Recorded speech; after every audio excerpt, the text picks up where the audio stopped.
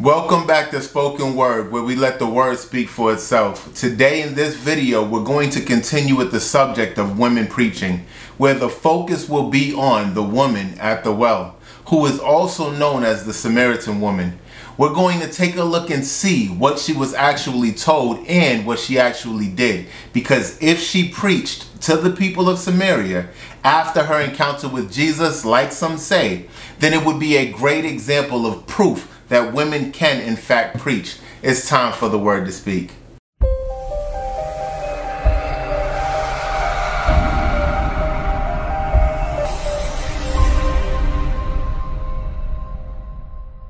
So before I get started, please do me a favor. To help these videos reach more people, I really need your help. If you haven't subscribed yet, please consider doing it. And if this video blesses you in any way, please leave a like, because I truly believe that people need to hear this. Also, I really want to encourage you to keep an open mind about this topic and to not be so quick to reject the very scriptures that were given to save us, because all scripture is breathed by God, and I really hope you can hear his word. Let's get into it. So, the story of the Samaritan woman and the conversation she had with Jesus begins in John chapter 4, verses 1 through 47.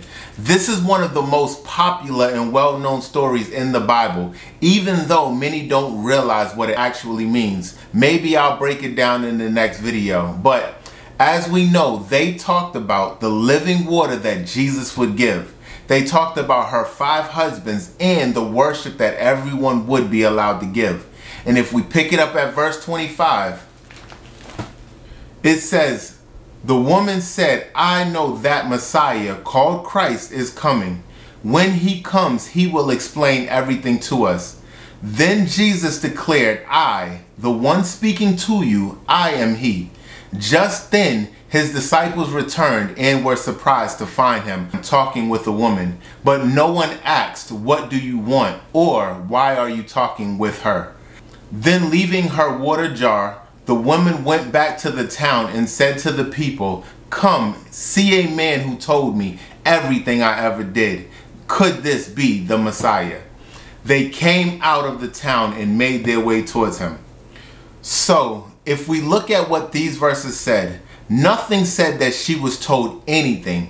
Jesus didn't give her any instructions, and he didn't tell her that she was being elevated to ministry.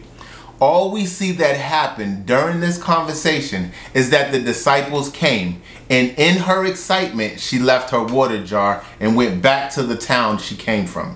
And when she got there, she told the people to come and see a man who told me about everything I ever did. This might be the Messiah. This makes me think of the time that my wife met a prophet in her hometown. He told her things that no one else could know. He told her things that forced her to believe. And it moved her so much that she went and told others about him, because she wanted them to experience him for themselves. But just like the Samaritan woman, she didn't go and preach that they needed to come. She simply shared her encounter with them, and her words led them to want to see if it was true for themselves. Don't we see this everywhere in the New Testament? Jesus heals the blind, word spreads, and people come. Jesus heals the lame, word spreads, and people come. Shoot, how do you think that Jesus was able to feed 5,000 men and the women and children with them? It wasn't because someone preached and told them to come, because they didn't. It was because the news of his miracles was being spread, and the people just had to see for themselves. But let me leave no room for doubt. If we continue reading from verse 39, we see that many of the Samaritans from that town believed in him because of the woman's what? Her testimony. He told me everything I ever did. So when the Samaritans came to him, they urged him to stay with them, and he stayed 2 days. And because of his words, many more became believers. They said to the woman, "We no longer believe just because of what you said. Now we have heard for ourselves, and we know that this man really is the Savior of the world."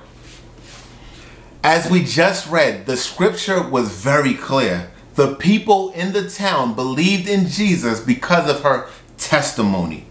This goes to show you that a woman does not need to preach in order for others to believe.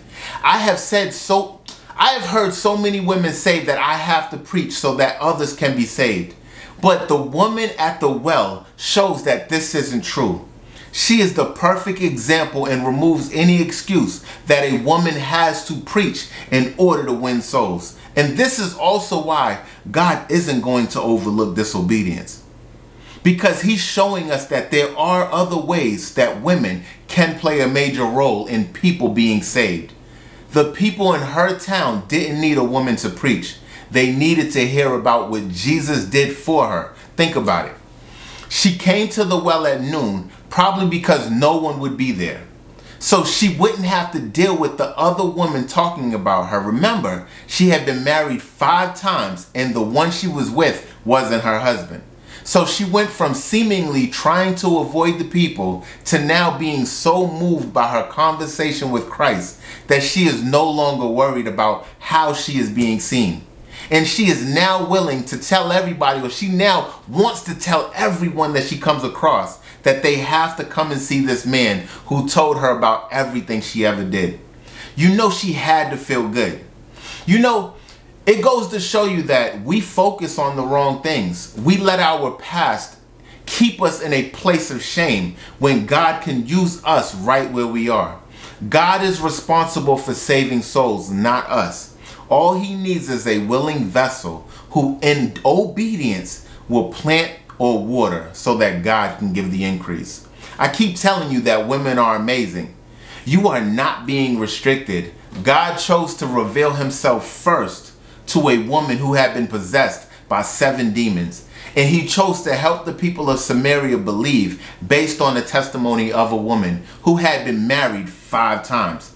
This is proof right here that God values women and that they are important to the body of Christ.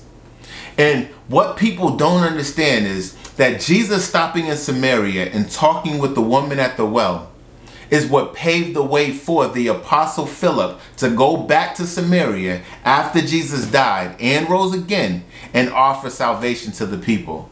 You truly never know how God will use you. So, to wrap this up, women are instructed to testify just like the man. And testifying isn't preaching. I said in the beginning of this video that I encourage you to keep an open mind.